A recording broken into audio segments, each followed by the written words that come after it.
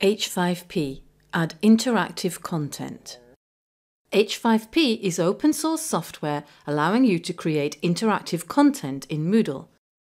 If we go to the content bank in the navigation drawer, we can upload existing H5P content, made for example on h5p.com or h5p.org, and we can create new content from the Add drop-down.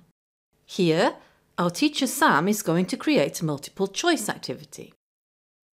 H5P is separate software from Moodle, so we won't explore how to create activities here, but instead we look at how you can include your H5P content in your Moodle course.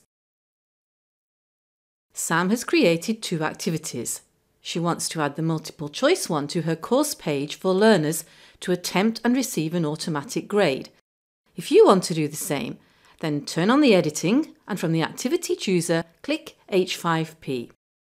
On the setup screen, we add a name and a description if you want, and then click Add and find the H5P from the content bank if that's where it was created, as our teacher Sam did.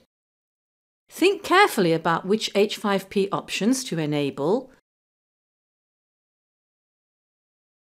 set the grade if applicable, and then attempt options if this is available for your H5P content.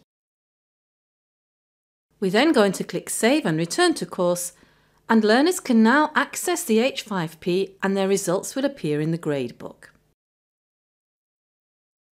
H5P can also be embedded anywhere there is the Atto editor, although note that scores are not recorded this way.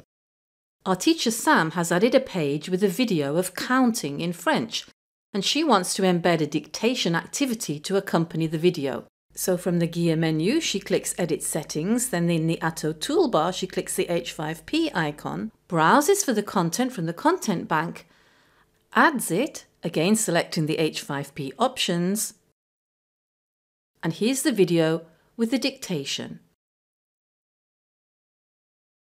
If you have problems with H5P displaying, check your H5P filter is enabled.